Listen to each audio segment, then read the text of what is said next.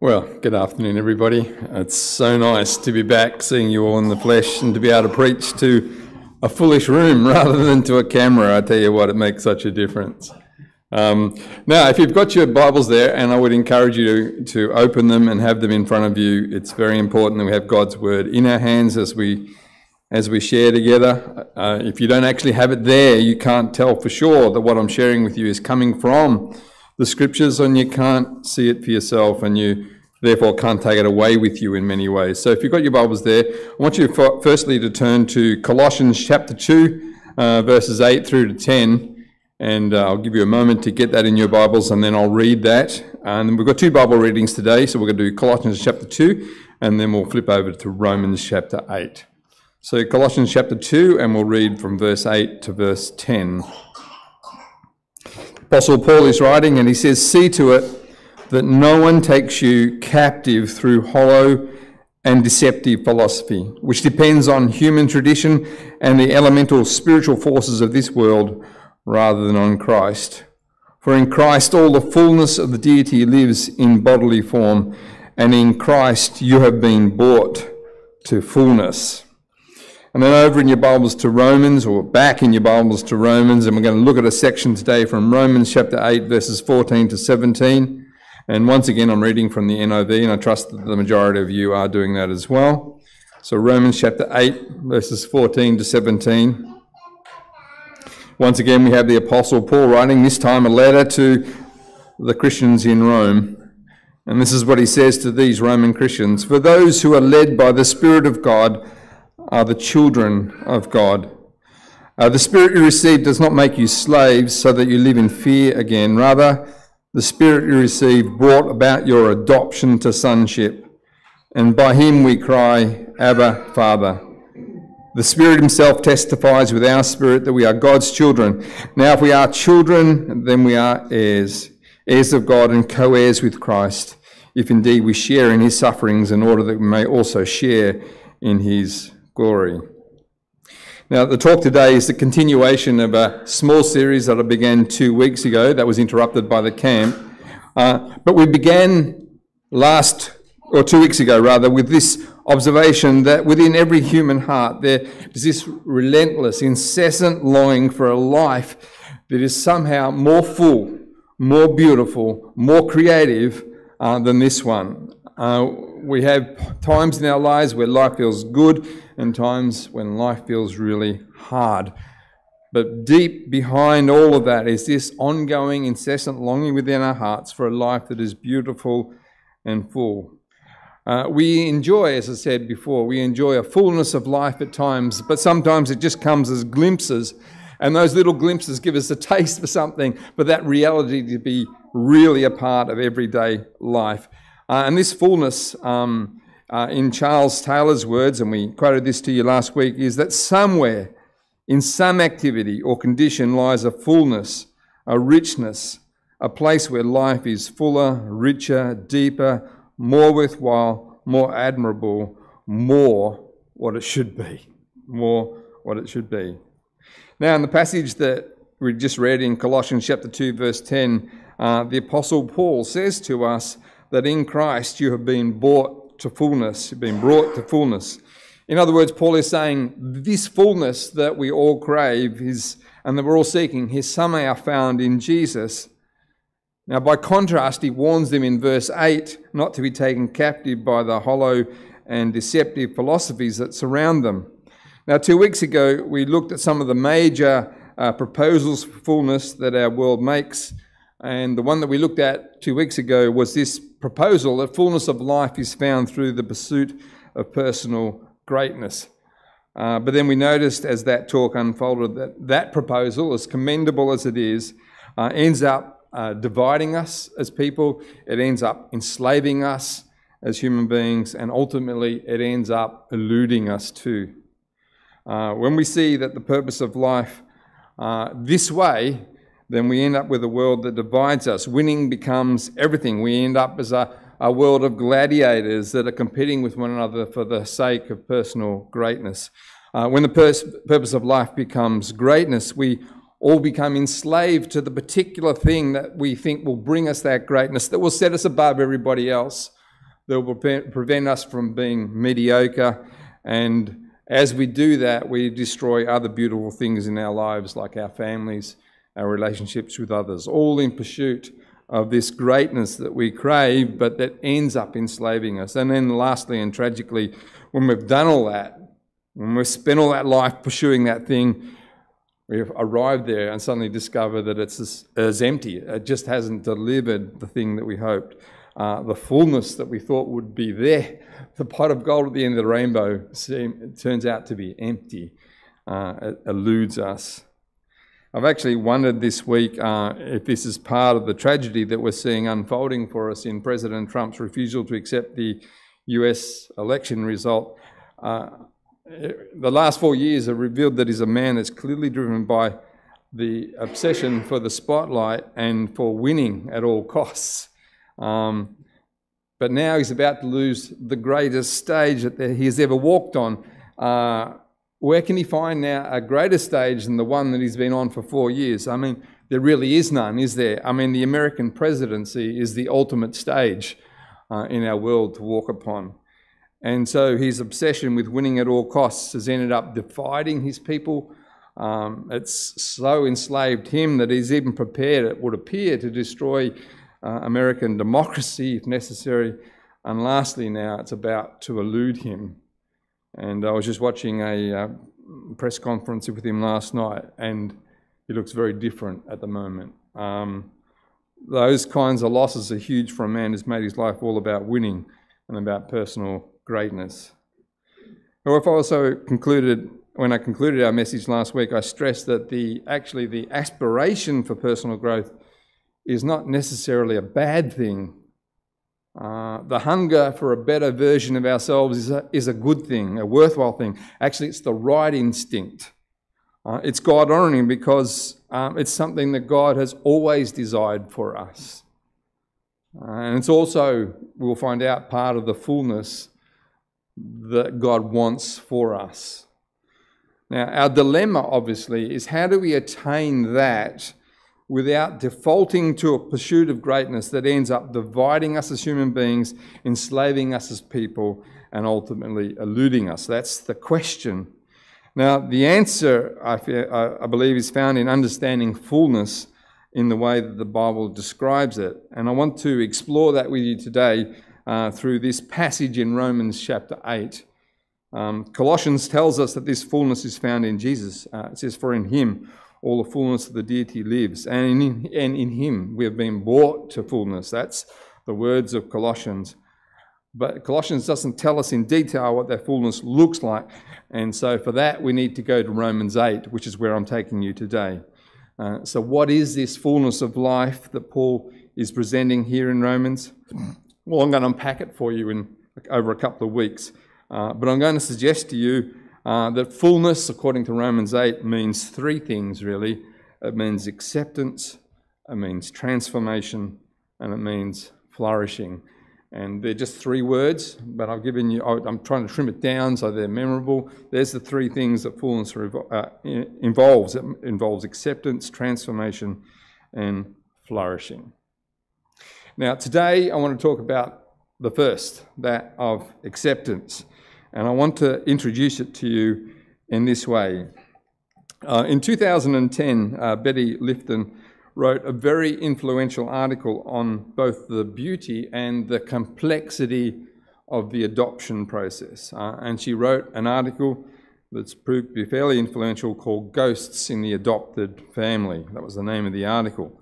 Now, I know little about adoption, and reading her article completely humbled me with a new understanding of both the pain as well as the beauty and as well as the complexity that goes along with the adoption process. Also noticed very interestingly last night, the New South Wales government is now going to allow adopted people to have both their birth family as well as their adopted family on their birth certificates. And I think that's a beautiful thing. And as I unpack what Betty Lifton has to say, you'll see why that is so significant.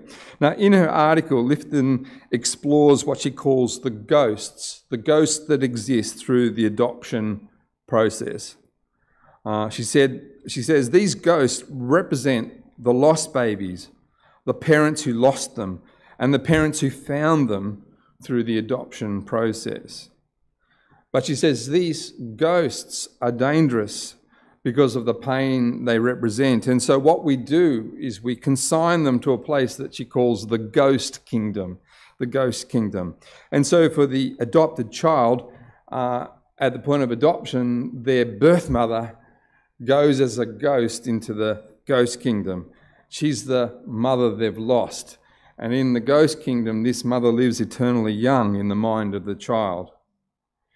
Now, also that kingdom has another ghost for the baby. It's the ghost of what they might have been if they'd stayed with their birth mother.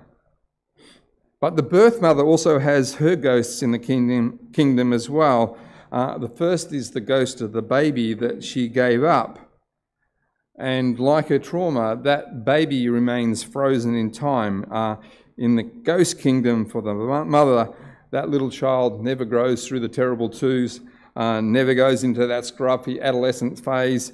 They remain perpetually beautiful and cuddly in the crib. Therefore, for many birth mothers, it can be a shock years later when they actually meet the child again and discover the child's morphed into a very unfamiliar adult. But for the birth mother, the ghost of the birth father lives in that kingdom too, because there's unfinished business between her and the father. And finally, there is the ghost of the mother that she imagines she might have been had she raised the child herself. So she lives perpetually with the knowledge that she's conscious that she's a mother, even though and nobody else recognises it. Now, and finally, the adoptive parents have their own ghosts as well. Sometimes for the adoptive parents, the ghost is the perfect baby they never had or could have. The child that would have reflected their DNA, that would have shared their talents, fulfilled their aspirations. And they may try to ignore the ghost of the birth mother of the child they are raising, but she has this way of materialising again, especially when the child screams, "You are not my mother." So what Lifton is saying is that this ghost kingdom contains these ghosts that are part of the pain as well as the beauty of the adoption process. Now, I share this with you because I think it sums up in a way the way we're all born into our world. We all come into the world adopted. Because you see, we were stolen at birth from our real father, and now we live with the ghosts of the past. And so we're incessantly searching. We're searching for that elusive family that somehow sits in the background as ghosts for us that we know and sense is somehow there, but we can't find. Now, for those of us that have been born into good families, much of that elusive search is satisfied by those families. It's just in moments where we sense that there could be and there should be more. But for those of us that have been born into broken or dysfunctional families, then the ache becomes much more acute. We look at loving families and we say, I wish I'd been born into that family. Or I wish he had been my dad. Or I wish she had been my mum. But what those miss is that even those that grow up in good families, loving families, still experience some of this ache. You see, we're all searching for the ultimate home and the family that we lost back in the Garden of Eden. Now, the Bible tells us that the family and home we're searching for is God's family and it's God's home. And that, you see, is the first dimension of biblical fullness. Fullness is coming back home. Fullness is knowing the glorious, breathtaking wonder of coming back home to the full, unreserved acceptance of God and of his family. Now, this acceptance is glorious, and Romans 8 tells us three things about it. And these are the 3 points that are going to shape our talks over the next 3 weeks or thereabout. So if you're wanting to note them, and particularly for today, these are the 3 things that we're going to be looking at. So this acceptance is glorious, and Romans 8 tells us these 3 things about it. Firstly, it comes through adoption. Secondly, it's experienced as love. And thirdly, it concludes in an inheritance. So it comes through adoption, it's experienced as love, it concludes in inheritance. That is what acceptance in God's family means, how it's revealed to us. It comes through adoption, experiences love, and it concludes in an inheritance. So these are my three main points for the rest of my message, and so if you're taking notes, then just know I'm going to follow those for you. So let's begin with the first dimension of acceptance, and that is that it comes through adoption. And if you're looking at your Bibles there in verses 14 to 15, you'll see that there. In Romans 8, chapter 15, Paul says that the Spirit you received brought about your adoption to sonship. In verse 14, he tells us that those who are led by the Spirit of God are the children of God. And what he unpacks for us in verse 15 is that the Spirit who has led us into adoption doesn't lead us into slavery as was our former life, but rather he leads us into adoption as the sons and the daughters of the living God. That's the work of the Spirit. So our acceptance into God's family comes through adoption. Now, the concept of adoption would have been well known in the Greek and Roman world of Paul's day. And so when he used this analogy for his Roman readers, they would have known exactly what he meant. In the Roman world of the first century, adoption was commonplace, particularly amongst the wealthy, who may not have been able to have their own children or may have lost their own children. And in this case, an adopted son could be deliberately chosen by his adoptive father to perpetuate his name and inherit his estate. But even in the case of where the adoptive father had other children, the adopted son within the Greco-Roman world was in no way less inferior to the other children or sons. In fact, sometimes the adopted son could enjoy the father's affection more fully and reflect the father's character more adequately than did his natural sons or daughters.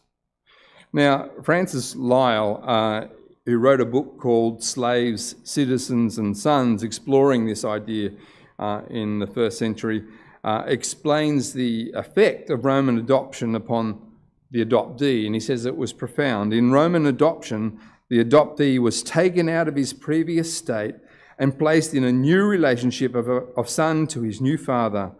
All his old debts were instantly cancelled, and in effect, the adoptee started a new life as part of his new family. That was the effect of Roman adoption. And this, Paul says, is what happens to us the moment we repent of our refusal to let God be God in our world and in our lives, and when we turn back to him in love.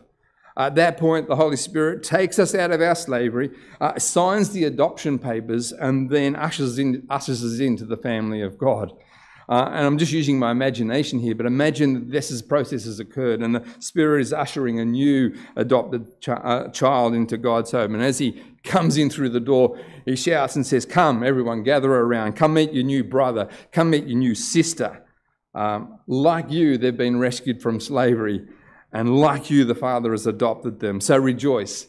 Here's your new brother. Here's your new sister."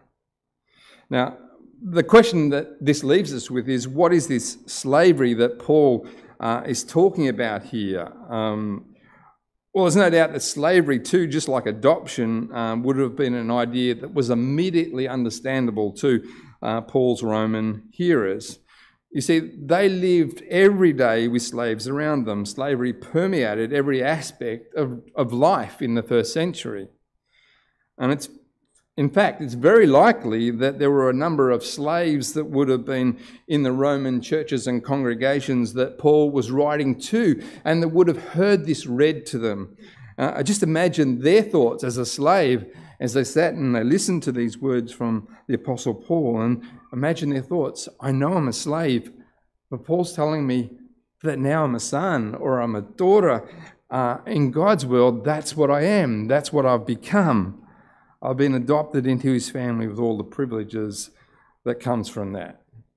Now, that is remote for us. We don't understand the impact that would have had on a slave in the first century, but When your life is completely controlled by another, imagine the beauty of the thought that one day you're going to be transferred into a family where you can have the rights of a son, the rights of a daughter. And I'm sure that for a slave in the first century, as they listened to Paul's words, they would have wiped away a tear at the thought. Now, while that is all true, that's not the kind of slavery that Paul is talking about here. So what is it? What is the kind of slavery that he's talking about? Well, the first thing he says to us is that this form of slavery or way of life, it ends in fear. This is what slavery looks like. It ends in fear. See, Paul says in verse 15, the spirit you received does not make you slaves so that you live in fear again. In fear again. And so this life of slavery that Paul is saying we've been taken from ends in fear. And the Spirit redeems us from that through adoption. We live now into we move now through the Spirit into an adopted family where the opposite is true. The opposite of fear is true. But that still leaves us with the question of what was the former way of life that embodied this slavery and that led them into fear? Well, I'm going to state what it is and then I'm going to unpack it for you because it's a little bit harder to find it in Romans than it is in Colossians, but we're working in Romans. So I want to say to you that the first thing we learn about this slavery is that it ends in fear. But the second thing I want to say about it is this slavery is life according to the flesh. That's life according to the flesh. Now, if you've got your Bibles there, you look back to verse 13 and you'll find that this former way of life is, in Paul's words, according to the flesh. He says, therefore, if you live according to the flesh, you will die. But if by the Spirit you put to death the misdeeds of the body, then you will live. So Paul is contrasting life according to the flesh, which ends in death, with life in the Spirit, which ends in life. So that leaves us with a question still, what is the flesh? Well, some translations, and if you've got one of the older NIVs, you'll notice that the NIV translates here not flesh, but sinful nature. And what it's doing is referring to the part of us as human beings that has been corrupted by sin and that constant defaults to those old sinful desires and passions that drive and controlled us. Now, the flesh is certainly that, but one commentator, Douglas Moo, has said that we must recognise that it's much wider than that. He says, flesh sums up what we often call the world, all that is characteristic of the life that was lived in rebellion against God. So that's what Moo is saying it is. So Moo is saying that this slavery, in a sense, is the world. It's a world which is lived in rebellion to God. It's a world where false philosophies are constantly being created as pseudo means of fullness. These are hollow and deceptive philosophies, Colossians says. They promise fullness, they promise meaning and significance, but they never ultimately deliver. They're hollow and they're deceptive. So you see, with Romans 8 now, we're back to our first sermon. And for those of you that have heard it, you'll remember we were talking there about our immortality projects. You know, that's Ernst Becker's idea, is that all of us are on these immortality projects that we pursue, hoping that they will fill the emptiness and give us the joy, meaning and satisfaction that we're all craving. And so we're driven by these empty and hollow philosophies. But what Paul is telling us here in Romans 8 is the Spirit has rescued us. He's redeemed us from that and from the need of those things. But we need to still think about, you know, these hollow and empty philosophies. They still result in fear. The fear is still there. And now that leaves us with a question, what is that fear? Well, from last week, 2 weeks ago rather, I keep on thinking last week, but go back if you need to listen to that sermon. In Becker's terms, what he would say is that mankind's greatest fear is the fear of death. And the knowledge that ultimately everything we do will be swept away. And he said that fear drives us, absolutely drives us. But from that sermon too, I was talking about the fear that Madonna has. She says it's the deep, deep fear of inadequacy. It's that horrible fear that no matter how much I do, I will always be mediocre. I'll always turn out to be inadequate. And that drives her. That's the fear, that she's so beautifully and frankly acknowledges. For many of us, the fear is the failure in C.S. Lewis's terms of gaining access to the inner circle. All of us go through life wanting to be part of an inner circle. It starts in high school, doesn't it? Or it starts in primary school, but it becomes very amplified in high school. As the classes and the groups break into their cliques. It's one of the worst things of coming into a new school. You've got to somehow find that inner circle that you can break into. And if you're left outside of it, it's a very lonely place to be. And so we all have this fear of being left out of the inner circle. We want to be in the inner circle in our workplaces because we want to be amongst the decision makers, for that will make sure that our jobs are secure and that our value is recognised. We want to be in on the inner circle of a particular club or a group of people. And our greatest fear is that they will despise or reject us. So this is a massive fear, you see. But the answer to that is in knowing that we're unconditionally accepted and welcomed into the ultimate family, into God's family. It's because He, the one who lives out beyond the farthest reaches of this galaxy, has said, I know you and I love you. I've redeemed you through my Son. I've adopted you into my family, and now nothing can separate you from my love. That's the family that cures all our needs of every other family, of every other inner circle. When we realise that, that's when we have nothing to fear. That's when we can say, I don't have to fear death. I don't have to fear my deepest inadequacies. I don't have to fear not belonging. I'm accepted into God's family, so nothing else matters. See, that's the answer to the fear that is driven or results from our slavery. I don't know how many of you remember the 1992 Olympics and the 400-metre semi-final when the British sprinter Derek Redmond crashed to the ground around about the 150-metre mark with a torn hamstring. He was visibly in pain. I mean, I got the picture there for you. As he struggled to his feet, he desperately wanted to finish the race, and he started hobbling to the finish line. And as he was hobbling to the line, the crowd just went into silence as they watched. But then, moments later, it just erupted into a standing ovation as Derek's father, Jim, ran from the stands, barged past the security guards, and ran to his son, and together supported him on his shoulder until they finished the race together.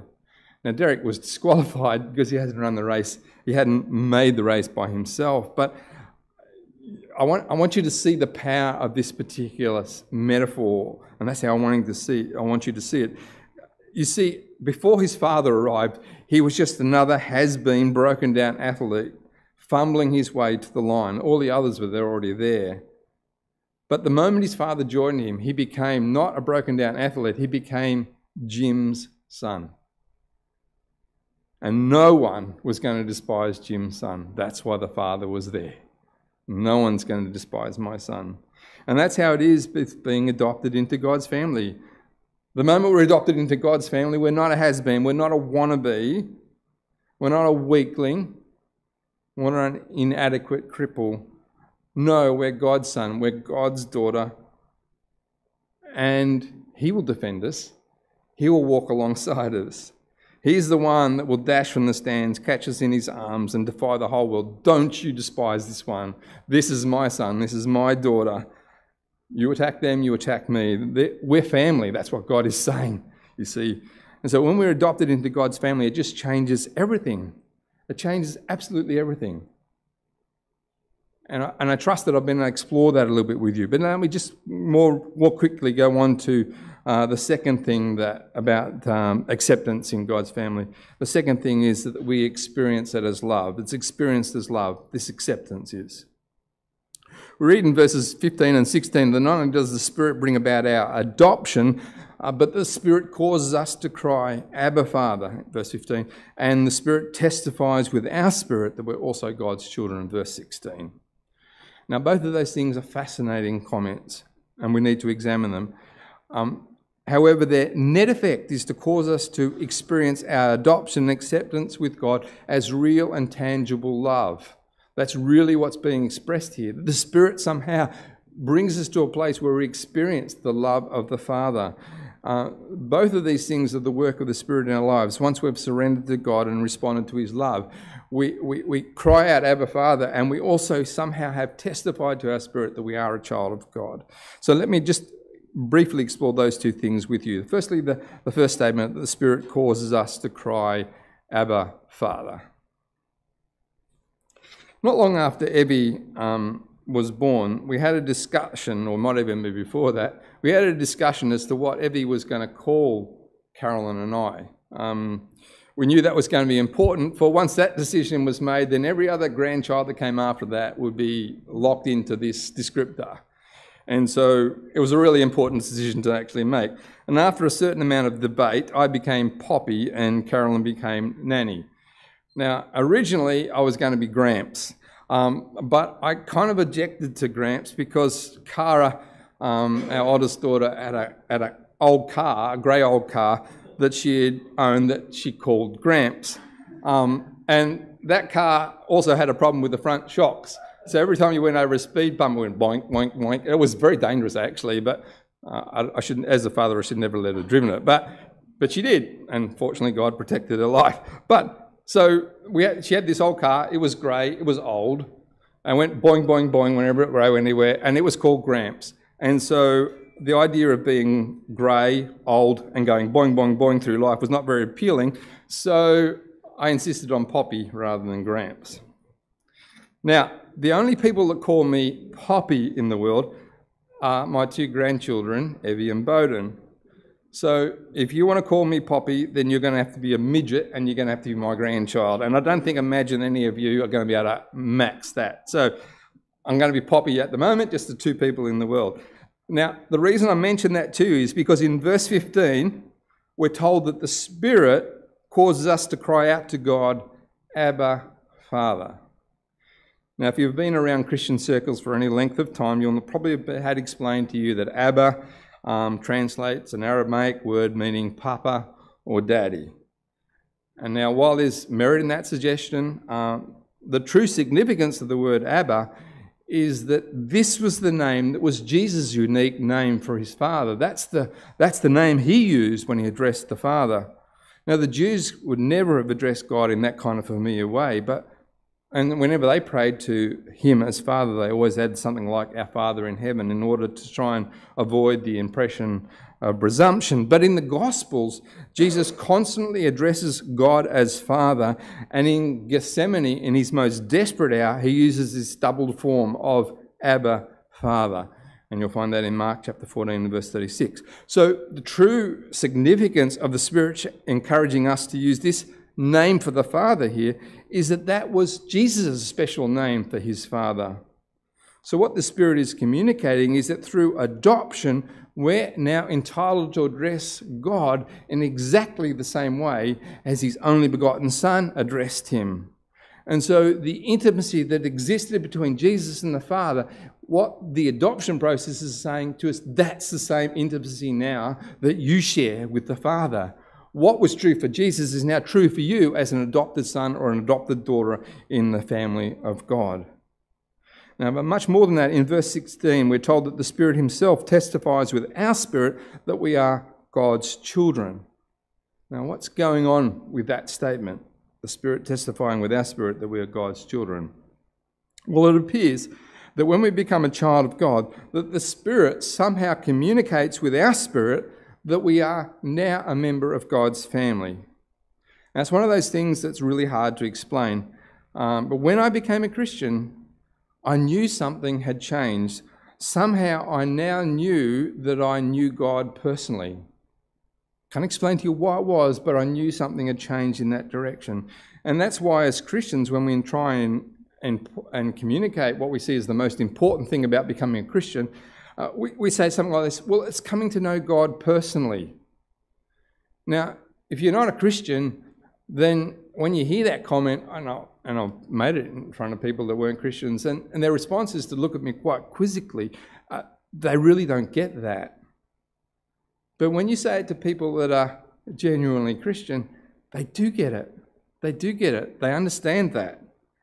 And so that's what's happening here. You see, the Spirit is testifying with our spirit that we're part of God's family. that God is our Father and we know him personally. It's a work that the Spirit does. And that's what Paul is telling us here. It's a work the Spirit does.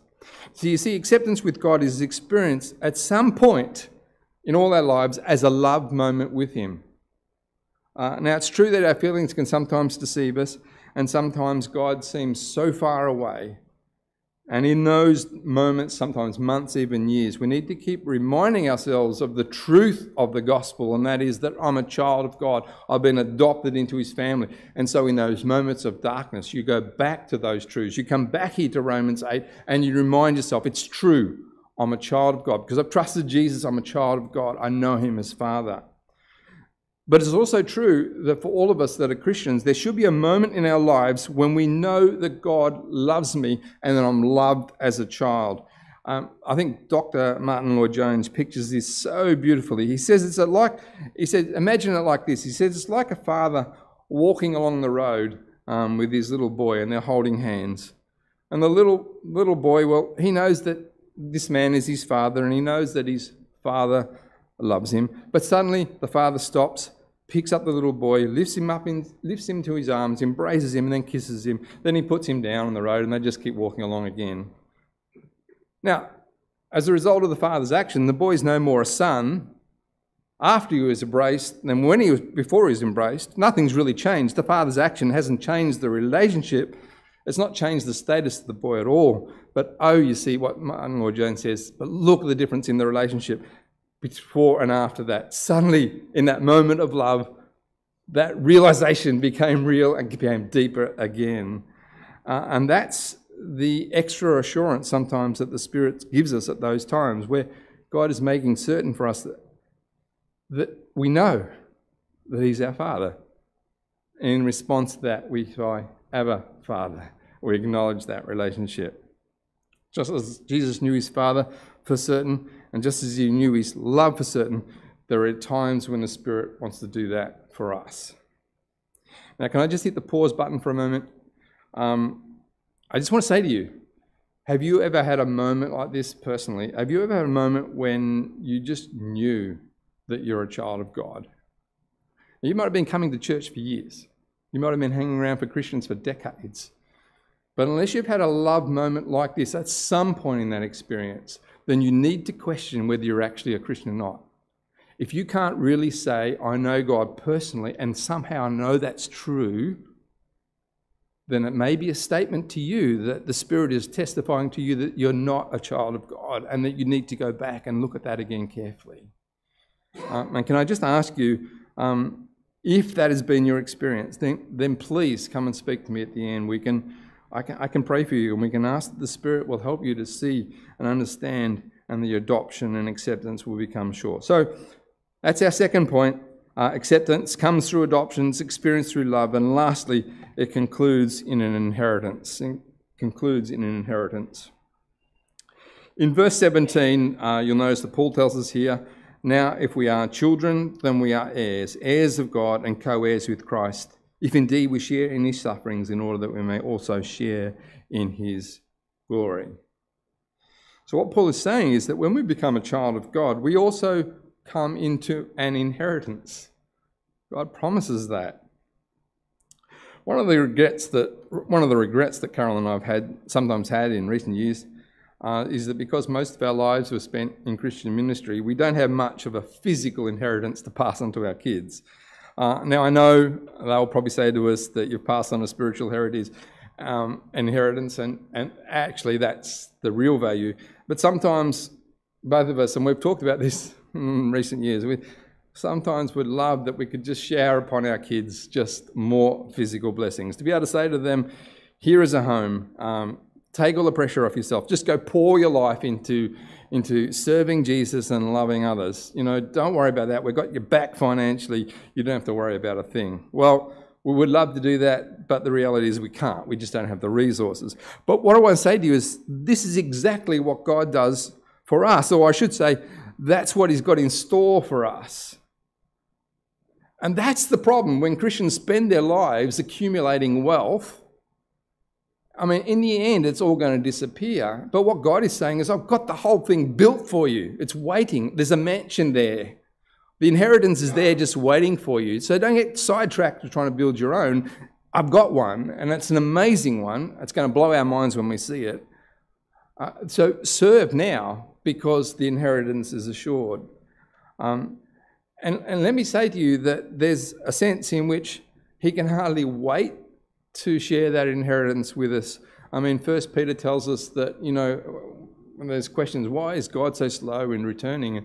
And we're told there that he's not slow. It's just that he's waiting for people to come to know Jesus before he finally brings the world to a crunching close. But God longs to be able to bring us into that inheritance. That's his love. That's what he wants to do as the Father. I mean, we want to do it in a very small way, but our great Father wants to do that and pour it out upon us abundantly.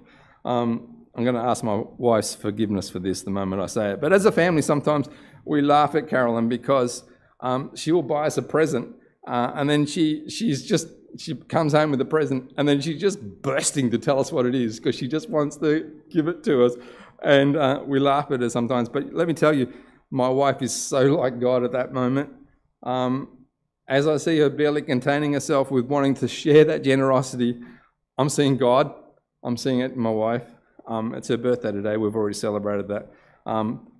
But let me tell you, she would probably have preferred that it was somebody else's birthday today because she truly loves to give more than receive.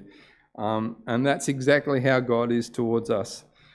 And, when we wait until we get there and we see what he's got in store for us, it's going to blow our minds. It really, really is. Because he's such a generous Father. I mean, we had quoted for us Keith Green before. Keith Green has a song for those, I'm showing my age here. You got to go back to when I was 18, 20. He was the cool thing in Christian music, guys. But he had a song that said, God's built this world in 7 days. But he's spending a whole eternity building the next one, so this one looks just like a garbage can compared to what's coming. I think he's using a little bit of poetic license, but because this world is incredibly beautiful. But get the point. He's a generous, generous God who's just waiting, longing to be able to pour out his inheritance upon us as children. So what is that inheritance? Well, that's a talk for maybe next week or the week after. I'm not sure how the order's going to go. So I want to come back and address this question of inheritance. Let me just conclude, and you've been so patient. So the first dimension of fullness that God gives us through Jesus is this full, unreserved acceptance into his family. And we're going to talk about this more in coming weeks, but we can't receive that fullness without the complete and utter sacrifice of ourselves to him as well.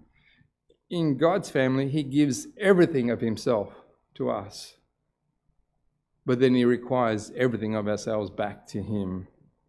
And that, is reflected there in verse 17, as Paul tells us in verse 17. This inheritance is sure, but it comes after suffering. He says, we are heirs of God and co-heirs with Christ, if indeed we share in his sufferings. And that's where most of us stumble. We want the inheritance, but we don't want the suffering. But what we're being told here is that's impossible. You see, because the hands that will reach out and hug us when we get to heaven, the hands that will reach out to bless you, to give you the inheritance, will be hands that will have deep, deep scars in the middle of them. They are beautiful hands that were broken, beautiful hands that were disfigured in order that you and I could be adopted into God's family. They came at enormous cost to him. And he calls us to live the same, to give up our life in this world in light of the beautiful inheritance that is coming. So suffering is a part of it, and we'll discuss more of that as we go. But let me just finish in this way. Do you see what happens when our greatness is something that we receive rather than achieve? You see, our modern world teaches us that greatness is something that we achieve. And I was about to throw in a whole section here on existentialism, but I decided to leave that. But essentially what's happened is our modern world has persuaded us that greatness is something that we have to achieve. But when we recognise that greatness in God's family is something we receive, not achieve, look at what it does. Well, firstly, it doesn't divide us because none of us have to compete for it. It's all ours by virtue of our birthright. Secondly, this greatness doesn't enslave us because none of us have to work at it in order to establish our value. I'm a child of God. There is my value. So I can work with all my heart and my life to bless others, but then I can let it go when the time is right because my value is not found in what I've achieved, but in what I have received. And lastly, you see, this greatness never eludes us because it's conferred by an infinite dad. And as long as he exists, I will exist.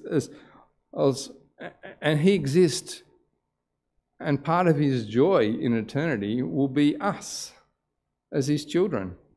As he watches us grow and flourish, we're going to do a lot of growing in heaven.